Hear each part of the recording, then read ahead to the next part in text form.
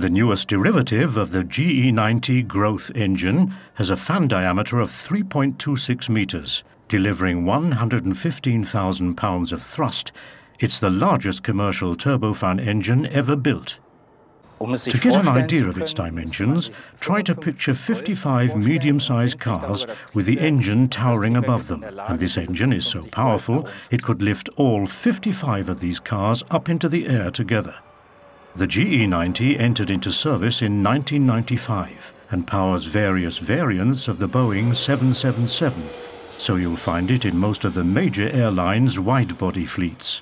The propulsion system poses a big challenge when it comes in for a shop visit, not least because of the sheer dimensions of its components. The size of the core engine alone, with the fan removed, is bigger than the full size of many other engines. MTU Maintenance Hannover is well prepared to start work on this giant.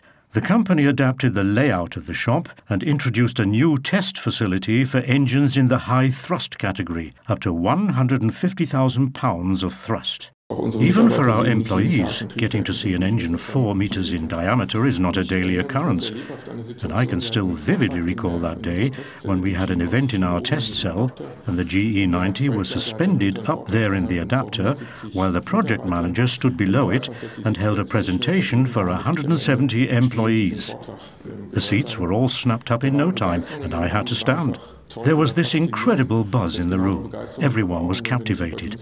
And it's exactly this kind of enthusiasm and excitement we need to be able to provide top-notch services that delight our customers.